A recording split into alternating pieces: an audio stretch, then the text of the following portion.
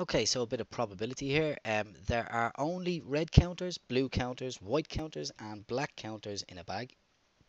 The table shows the probability that a counter taken at random from the bag will be red or blue.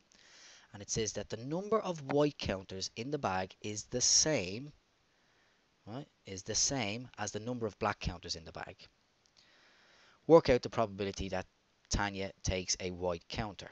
Now we have to remember that the total probability of taking any counter, of taking a counter, would be 1.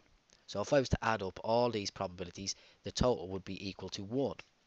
But I'm also told that the probability of getting white and the probability of getting black is the same, because the number of white counters and the number of black counters are the same. So that means the probabilities must be the same.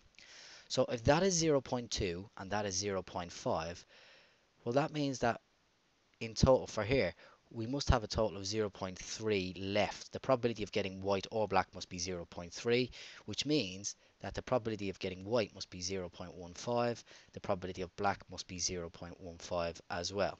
So the probability that Tanya takes a white counter is 0.15. Same number of counters, same probability. Okay, there are 240 counters in the bag. Work out the number of red counters in the bag.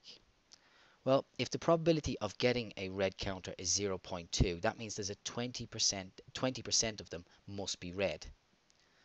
So I need to work out what is 20% of 240. Or you could just do 240 multiplied by 0.2. Um, so 10% is going to be 24, which means 20% will be double that, 48. Okay, so 10% is 24. That means 20% is 48.